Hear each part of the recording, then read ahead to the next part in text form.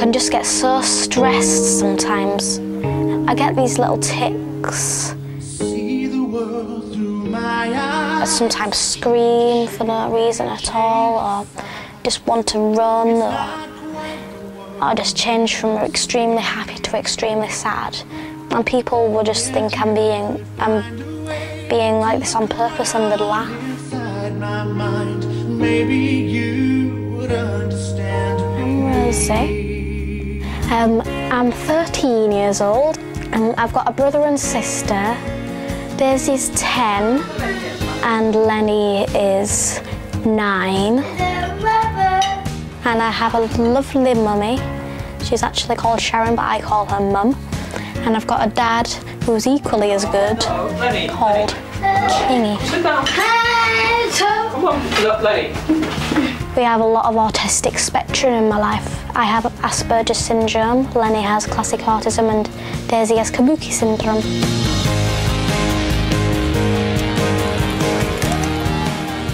What do you think of that one, Daisy? Is that nice for you? You can think of what it is in your mind, but it's almost impossible to put down in words.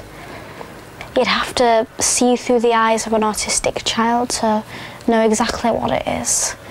And I can see that, but it's hard to put into words. We're looking at Daisy's uniform so that she can go to high school in 1.5 weeks' time. When we're at home, everything's great. It's when we're out and you've got to be 100% alert on what they're doing, because they're not aware of any dangers, and just make sure that they're not doing anything they shouldn't be doing, really. For someone like Rose, who's bright and academic and she can learn things very well, it's also important for people to sometimes make allowances for her, because her socialisation doesn't come as naturally as other people's do. So, you know, she's had to learn things like how far to stand away from someone when you're talking to them. She's had to learn things like to maintain eye contact when people are talking to her.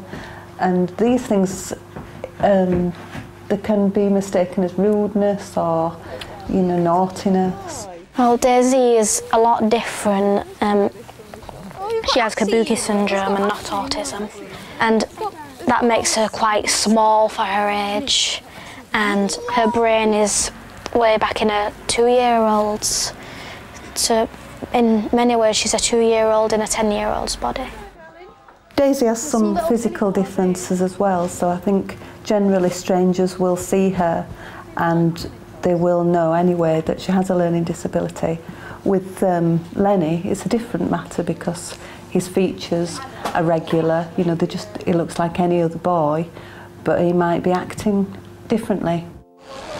When I was 8 years old, I got diagnosed with Asperger's syndrome by myself.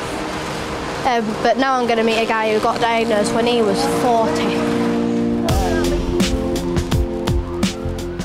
We got a book called The Little Rain Man, which taught adults about autism. But I read the book, I don't know why, maybe to understand about Lenny more or something, but I found a lot of symptoms in there that just described me, and I told Mum, and I went to a diagnosis, and then it turned out I had Asperger's syndrome. So, how are you dealing with it at school, okay, and everything? It's okay.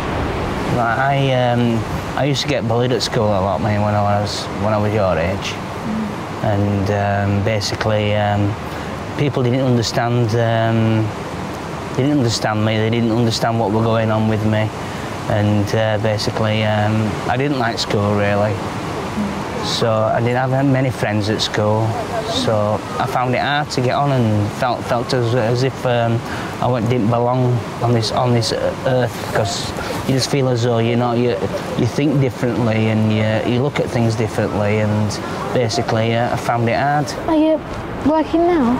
I've worked at 4 places in the 22 years, which was hard work, not being people understanding me.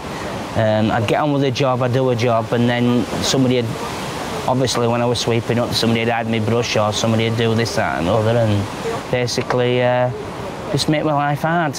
My brother sometimes messes up my room, and that annoys me because I like my room very neat, but I don't really let my mum tidy my room because sometimes she puts all the things in the wrong places. It's been a really nice experience meeting Tony.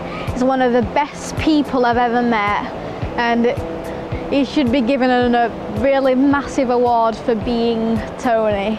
And I've learned a lot of things, a lot of strategies, and a lot of very good things from meeting him. I think for Asperger's and autism in particular, the more people understand about the traits, the more likely people are to get a diagnosis. And once the shame is taken away, then I also think people are much likely to seek out a diagnosis so that they can get the help and the advice that they need. A lot of people have learnt from Daisy, actually. A lot of people in mainstream school. But she can't go to my school because there's so much moving around and Daisy has difficulty walking. So we're taking her to Oakfield Park and she will enjoy it there, hopefully.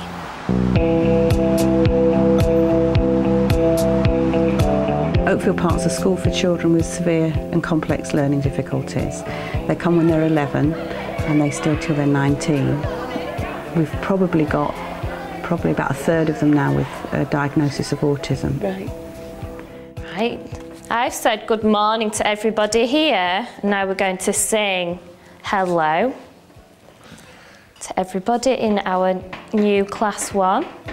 Hello, Daisy.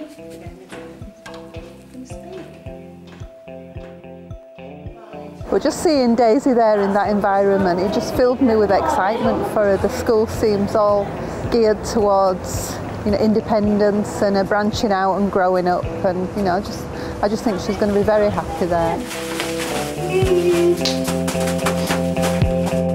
She's enjoyed being in class, exploring the school. She's enjoyed being outside at playtime. You can tell she's a bit tired now, but she's done really well.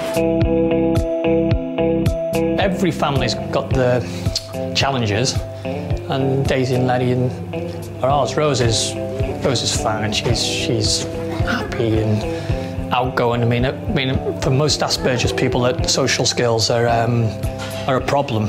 But with Rose, the social skills are fantastic. Daisy, high five! Well, the fact that we're all disabled and that could make anyone's life really difficult. We are a very happy family.